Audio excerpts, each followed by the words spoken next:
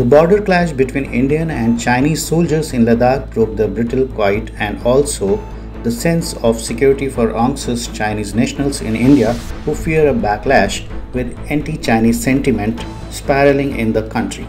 With the high-altitude, violent face-off in eastern Ladakh's Galwan Valley spurring hashtags such as Boycott China and Teach Listen to China and leading to street protests, the undercurrents of tension were evident. Wary of being identified, some said they had been reassured by their friends but were still apprehensive for themselves and their families. Experts also feel the border clash is likely to have a significant negative impact on the economic and people-to-people ties. There are scores of Chinese in India working in various Chinese firms and also those who are studying in universities like JNU. About 3,000 Chinese people doing business or studying in big cities in India were stranded in India at the start of the COVID-19 crisis, and about half of them returned to China before the lockdown began on March 25. The Chinese embassy in New Delhi announced on May 25 that they will arrange for flights to take back students, tourists, and business persons to 5 Chinese cities.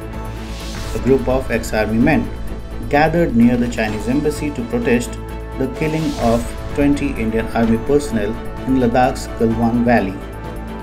And another group of around 10 protesters belonging to the Swadeshi Jagran Manch protested near the Teen Murti roundabout in central Delhi.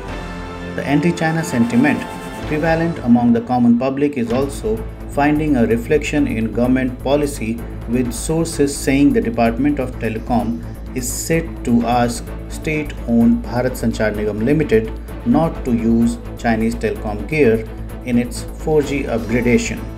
Trade bodies like CAIT are also calling for a boycott of Chinese products, and Chinese handset maker Oppo cancelled the live stream launch of its flagship 5G smartphone in the country amid protests.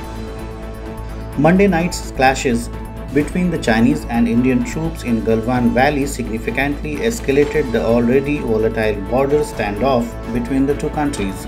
The casualties on the Chinese side are not yet known.